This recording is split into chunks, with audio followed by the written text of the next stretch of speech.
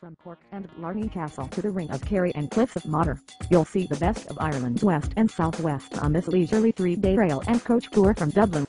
Departing from Dublin Heuston Station, you'll catch the train to Cork and coach to the famous Blarney Castle. There'll be time here for you to kiss the famous stone, and enjoy some free time for shopping and lunch in the village of Blarney before returning to Cork for a short city tour. You'll then transfer to Cork, where the Queenstown Storied Heritage Centre is located in the beautifully restored Victorian railway station and transatlantic terminal. This was the embarkation point for generations of Irish emigrants from famine times to recent years.